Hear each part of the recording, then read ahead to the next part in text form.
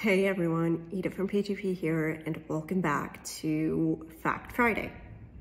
So, a few weeks ago, we talked about that during a race, due to tire degradation, tires will lose weight.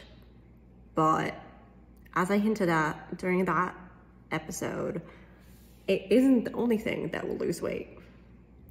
So, if you want to lose a few pounds, kilos, become an F1 driver, because they too lose weight during the race.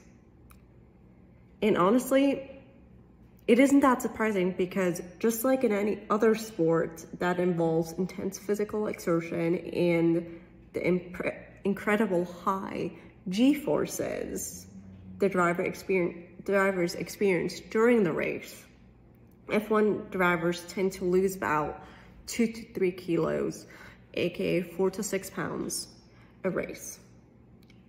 And that can be on the even higher side, such as 8 pounds, 4 kilos in the hotter conditions such as at Qatar,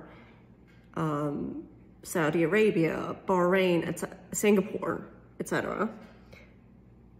It doesn't help that these racers wear thick and heavy fireproof race suits and helmets, making the drivers sweat even more.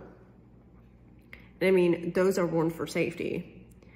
And so, honestly, I'd rather lose a few pounds or kilos than all of a sudden be on fire.